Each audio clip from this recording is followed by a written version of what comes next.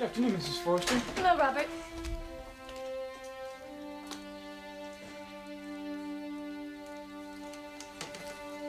Hold on, Logan. Yes, Ridge? What is it with you? What is it with me? What are you talking about? Don't get cute. I'm talking about the little stunt in the office. Oh, the kiss? Yes, the kiss. I was just making a point. You were making a play is what you were doing. Don't flatter yourself. All right, you want to run this company? Well, you better pull it together then. I am together. Except when you get me alone in some corner of the building, is that it? You'll never convince me, Logan. This isn't between you and me. Not you, Mother, Connor, or anyone else. Just you and me. I have a board meeting to conduct.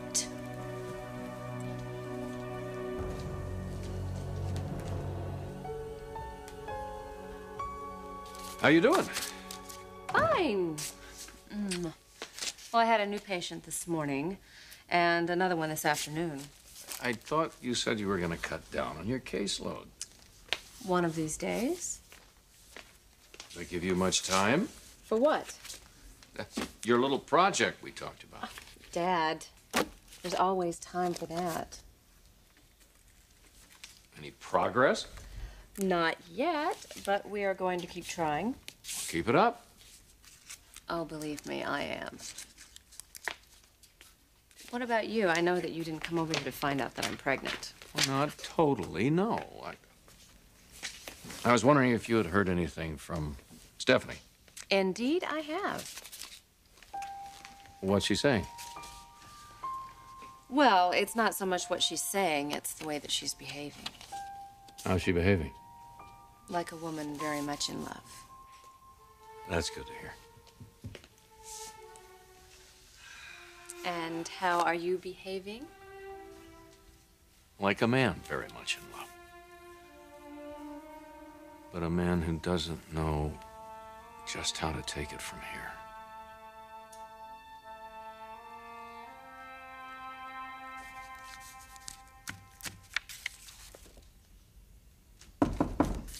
Come in.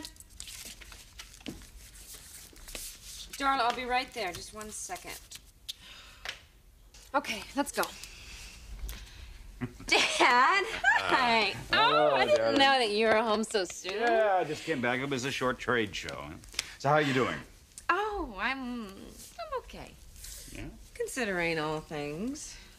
Well, what does that mean? Well, you know that situation with Connor Davis. It didn't turn out the way I was hoping that it would. What, is he still involved with Brooke? He asked her to marry him, but she turned him down. Well, that should open some doors. No, I am not going to wait for Connor or any other man. Now, I am the daughter of a very successful businessman, yourself, and so it must be in the blood. From now on, I'm all business. Yeah, that's what I like to hear. Dad, you're going to be so proud of me. I'm going to turn Spectre Fashions around 180 degrees.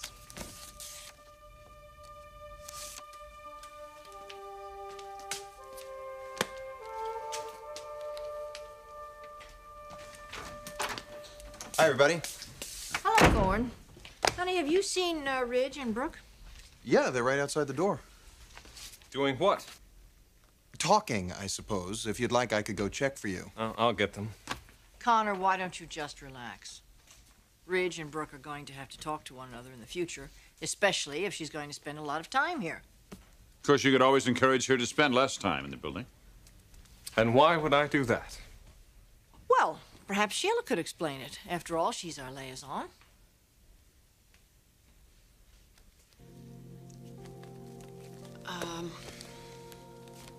I think what the Forresters are trying to tell you, Connor, is that Brooke and Ridge have a very long history together. And if you're planning on having a relationship with Brooke, maybe you want to I'm not. I'm not.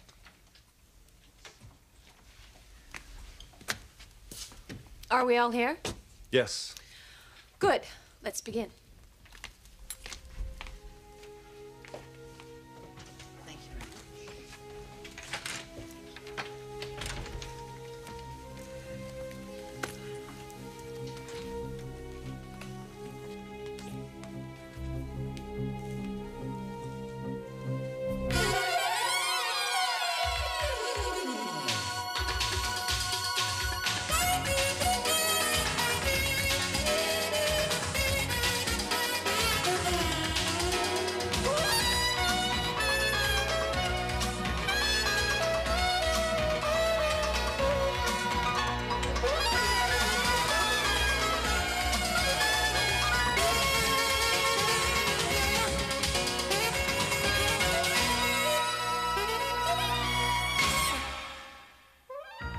The Bold and the Beautiful.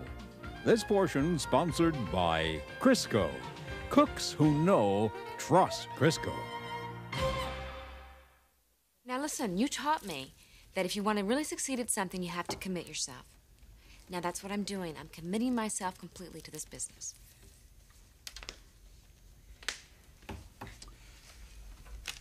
You're hurt. What?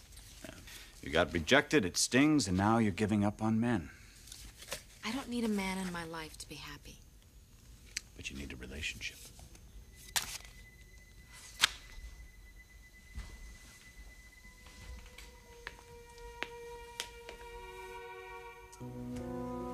Listen to me. You are very much like your father.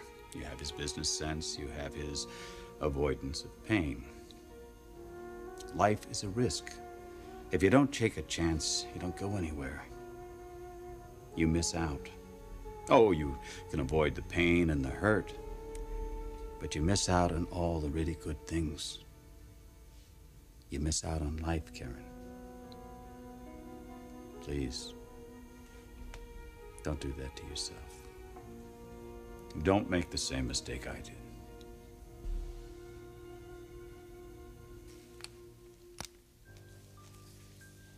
Let the record indicate that all the members of the board are present, including our newest member, majority stockholder Brooke Logan Forrester. We'll waive the reading of the minutes unless someone has an objection. Hearing no objection, we'll move on to new business. At this point, I'd like to hand the floor over to our newest majority stockholder, Brooke. It's all yours. Well, not quite all. I'd like to start out with a statement. A brief statement, Brooke. We have a lot of business here. Actually, Eric, it's that kind of attitude I would like to address. Understandably, you all see me as the enemy. I came in here and I took better than half of your company. But from my perspective, I deserved it, given the scope of my contribution, namely belief. But we're not here to debate that. The fact is, I am now the majority stockholder. And for better or for worse, that's how it is and that's how it's going to be. I control Forrester Creations. But I can't do this all by myself. Nor can the company be a success without all of your contributions. I gave you the fabric, but the fabric means nothing without your creative input. That being the case... where exactly are you going with this? Well, we all want the same thing, don't we, Stephanie? A profitable business, a working environment that contributes to our fulfillment, our growth, our needs as individuals. Brooke, we already have that. Yes, Eric, but it can be so much better if we all stop fighting each other. So, what do you say? Can I count on you for being professionals? For doing the right thing? Doing what's best for the company that you created 30 years ago? Can I do that?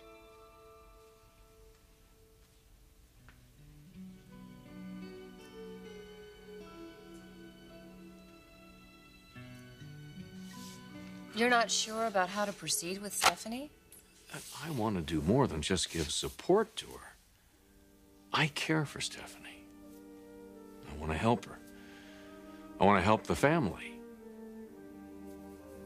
Question is how.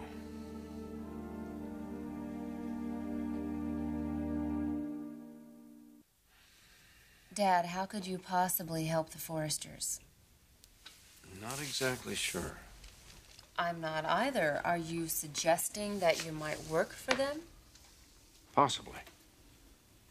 What about your job with Sally? All these years of bad blood between the two families, I'm beginning to wonder now why I ever worked at Spectra. That's exactly what brought us down the last time. Well, I would think long and hard before I get in the middle of all of this. Oh, I will, believe me. Hey, I did not come over here to lay all this on you. I'm really interested in how you're doing. I already told you. Eva, I have this feeling that there's more to it.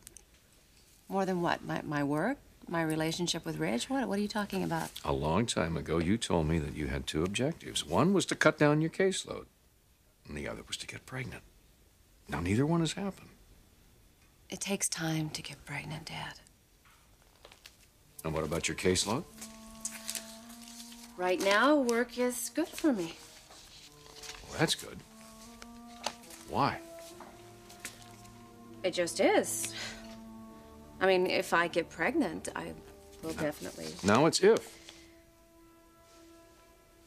When I get pregnant, Dad, I will cut back on my work, okay?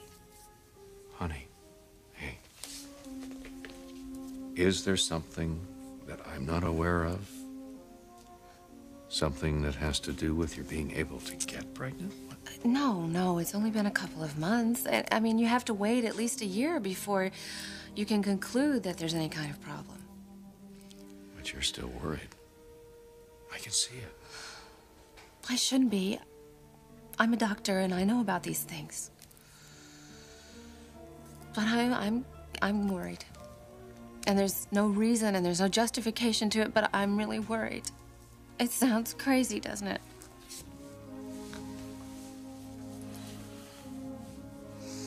Why? Dad, it's real simple. Ridge already has a child by another woman. A woman that really loves him.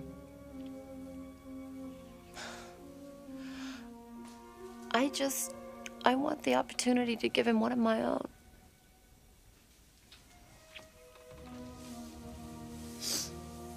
See? Silly old insecurity has gotten to me, and I guess I'm just not as tough as I think I am.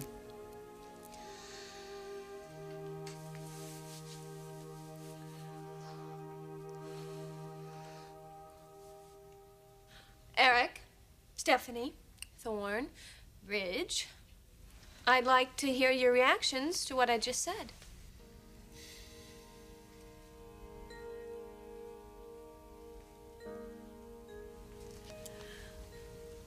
I don't think the Forresters want to fight with you, Brooke.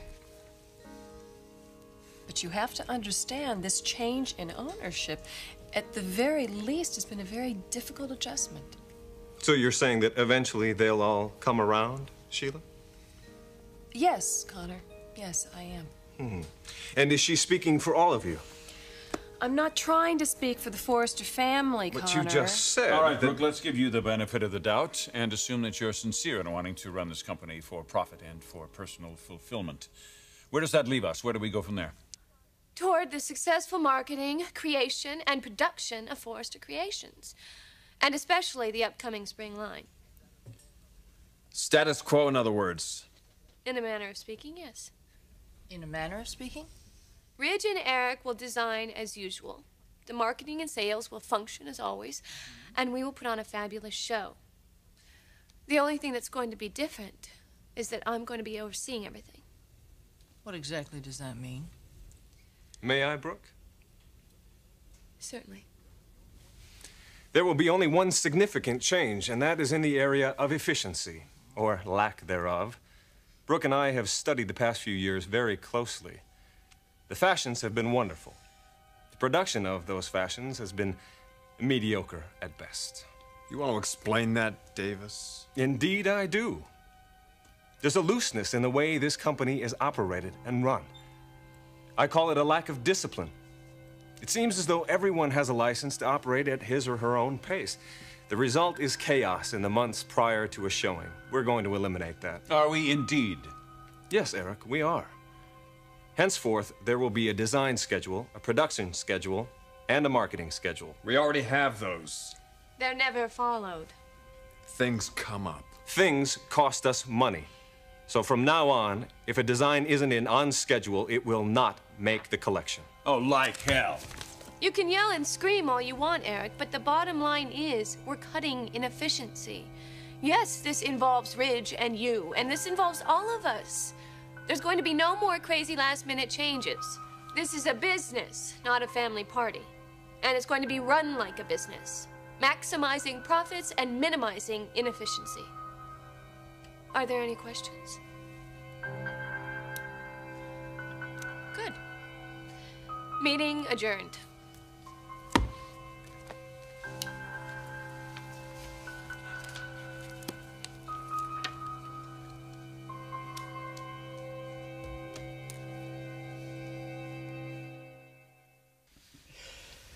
Do you know what you should do? What should I do? Well, I think you should pick up the phone, call this Mr. Davis, and make some plans. Are you absolutely crazy? Now look, I may be down, but I still have a little pride left.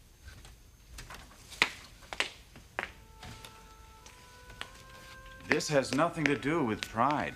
Well, it does to me. Connor's made it perfectly clear who he wants and who he loves. Look, I'm not gonna go begging for attention. Not from him or any man. And that is absolutely final.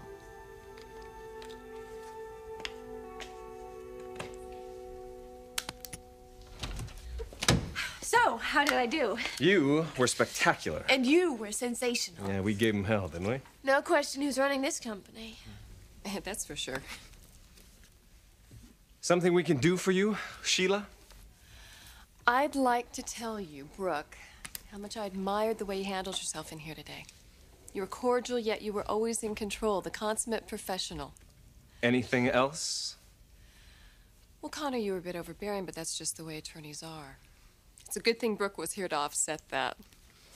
Well, I'll let you two alone. I'm sure you have a lot to discuss. Thank you, Sheila. Okay, congratulations, Brooke. Bye-bye. Bye.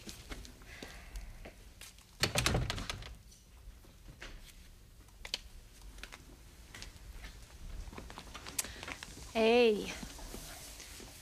Thank you, too. All in a day's work, man.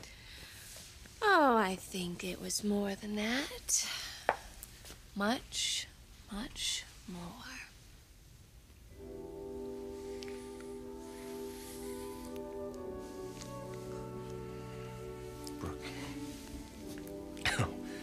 What am I supposed to make of this?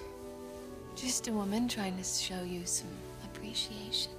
Last night you refused my marriage proposal. I'm a little confused. Look, as I said, I'm here for you. As an attorney, as an advisor, we are going to take this company to the top. Beyond that, our personal relationship has changed. We have different needs and different goals. You made your decision, and I respect that. Now you have to respect mine. All right. If that's the way you want it.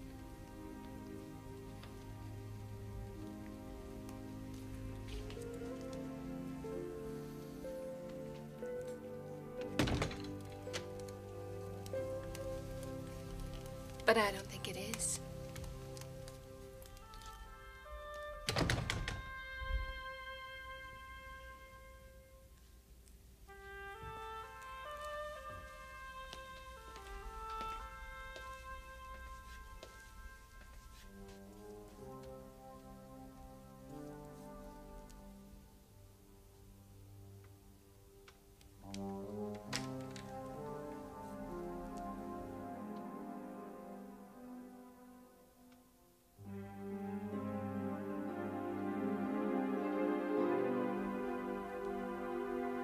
I'm not going to pretend that I'm special to a man that I'm obviously not. You have no idea how he feels about you. Yes, I do. I'm passing thought. Yes? Karen? Hi. It's Connor. Oh, hi. Am I interrupting something? No, not really. What can I do for you? Well, you can have dinner with me tonight. Tonight? Yeah, my place. I'll cook. Oh. Say around 7. Sure, Connor. 7. Great. I'm looking forward to it. Me too.